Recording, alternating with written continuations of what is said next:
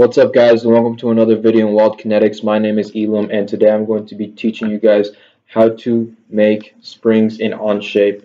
If you ever needed to incorporate it into any of your models, this is how you would do it. I'm also technically going to be teaching you guys how to be using the Helix tool right here at the top, right here.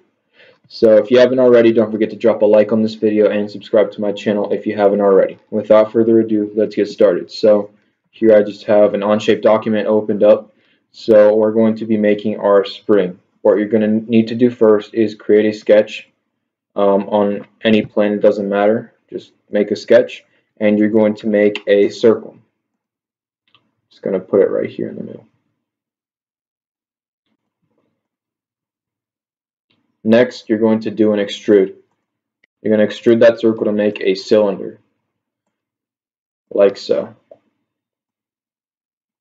You can obviously adjust the diameter of the circle and the height of the cylinder accordingly to what you need, but I'm just showing this for demonstration purposes. So here I have my cylinder, right? So what I'm going now that I've had my cylinder, I'm going to click on my Helix tool. This is what the Helix tool does. Creates a helix on circular geometry. So I'm going to click on it, and then I'm going to click on my part right here, and as you can see, it made this basically, basically turns around the cylinder, made like kind of, I guess, like a screw type path along my cylinder. So here you have the options to do clockwise or counterclockwise, however you want to do it. You have revolutions, so it's how many, basically how many lines can you see right here? You can see 4, so that's basically what that means. How many revolutions, how many times does it turn around the cylinder? So you can change this 20, even 100. But just to let you know that the more you put in, the more revolutions you have, the more lag you're going to get, and the more it's going to take to update your parts. So let's just put 25 for now. 25. Now you're going to see this shows up curves. So curve 1, that is your helix right there.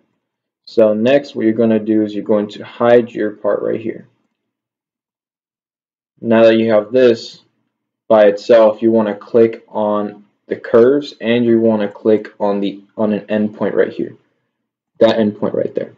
And then you're going to click plane, and you're going to make yourself a plane. And then it's going to make a curve point plane on the edge of that curve, and you click check. Now you make a new sketch on that plane, and then you make a circle on the center of your path like this. I'm just going to make it kind of small.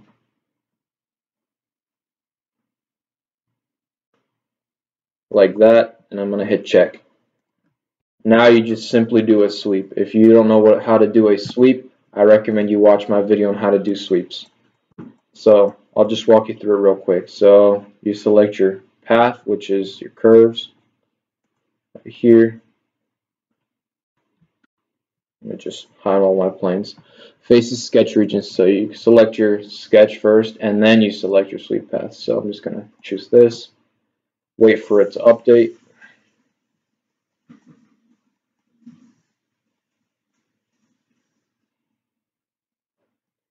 And then hit check. And as you can see, it made the spring.